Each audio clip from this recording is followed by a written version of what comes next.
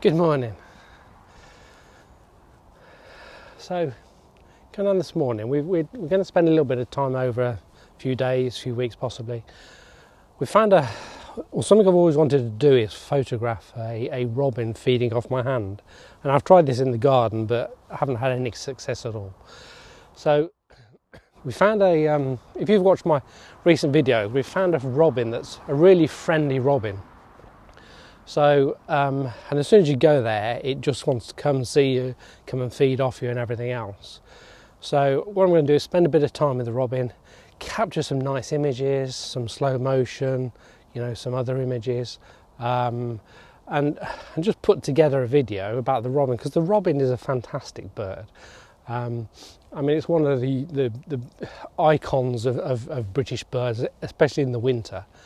So it's really worth doing, and this robin is absolutely beautiful. So yeah, we're going to do that. We're going to see if we can capture this robin and put together a little bit of a video on some of the techniques as well, because it's not always easy, especially when you're on your own. You're trying to photograph something, you've got to get the depth of field, the focus right and everything.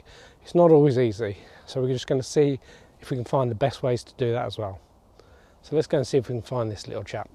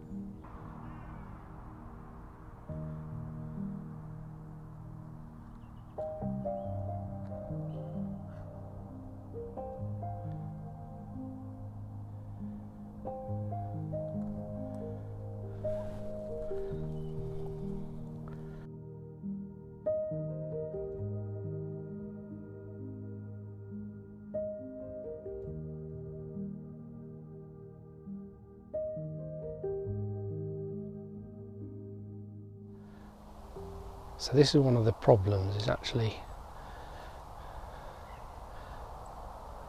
making sure that you're in focus all the time, which is not easy.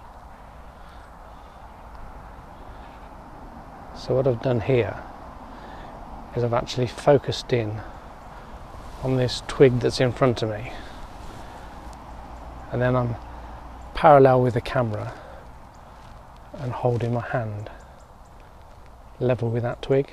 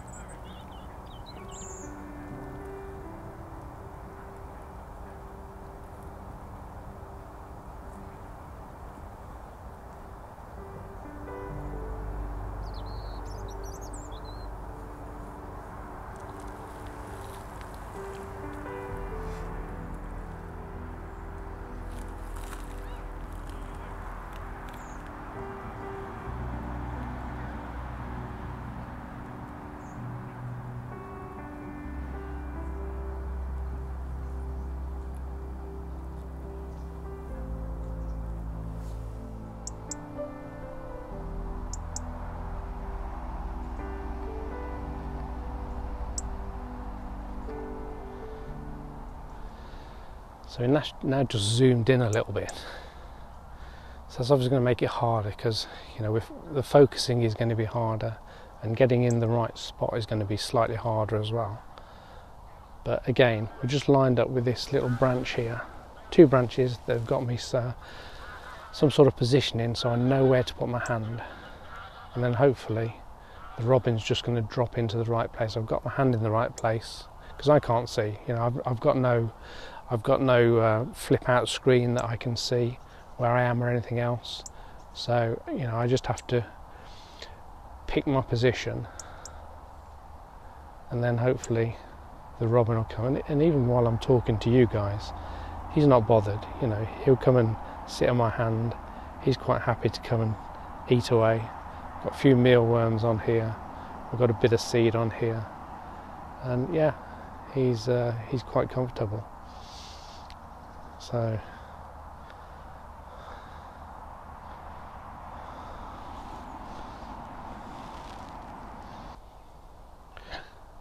this time it's getting tougher.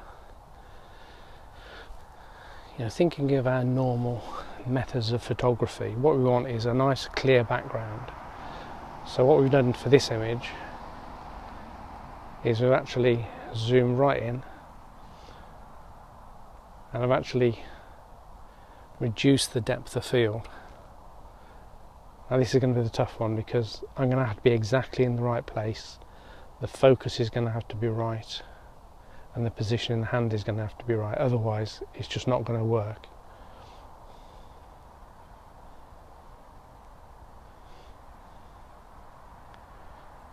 But as long as we get it right and we get a clean background, then this robin's going to look absolutely awesome just sitting on my hand eating a little bit of seed.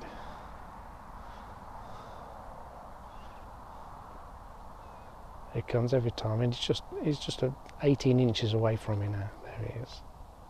How beautiful is that? Hello, matey. It's absolutely stunning, and to get close up with something like this, to be able to see all the detail of the claws and everything else. I think something gave a warning shot out there, so he scarpered off, I think. But yeah, how brilliant to get so close to something like that. And try a few more images and video and just see and make sure we capture what we need.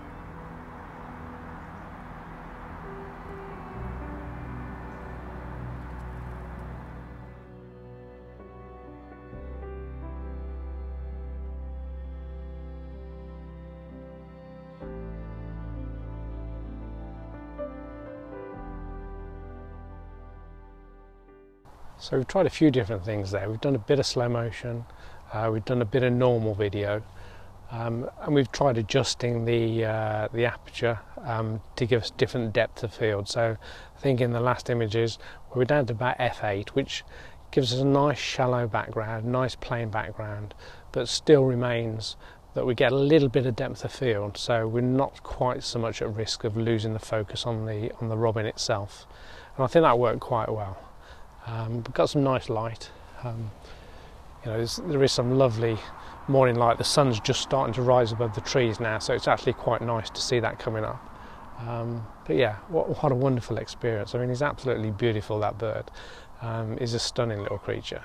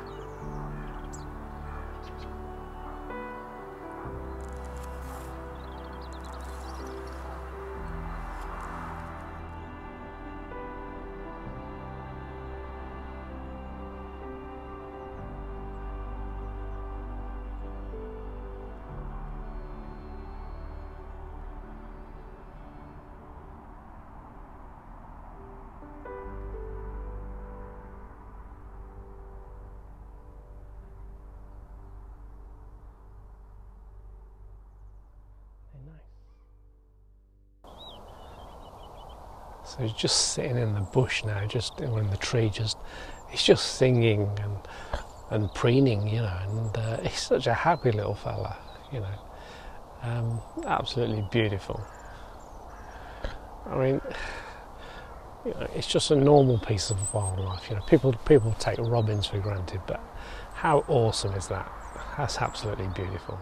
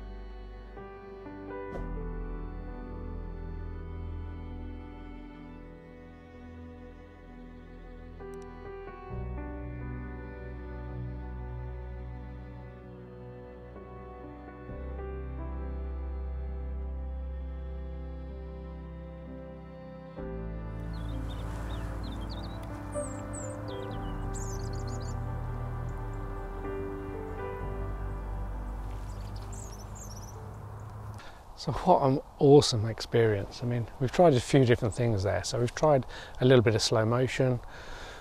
We've tried adjusting the aperture so we get a softer background, which makes it harder to focus.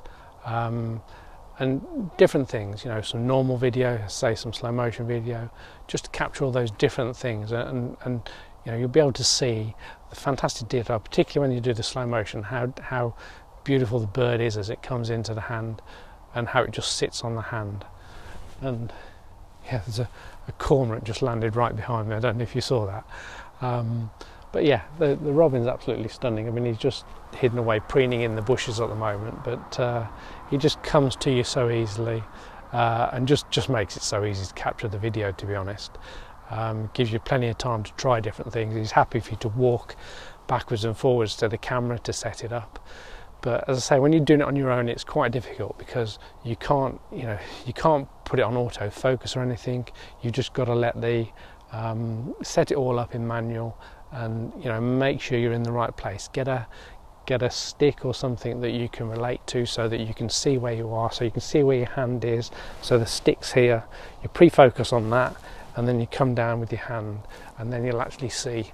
You know, you should get the bird then in focus. I'm saying that I haven't looked at the video yet properly. Until I get it back on the computer, I won't know, but I think we've got it there. So yeah, absolutely great.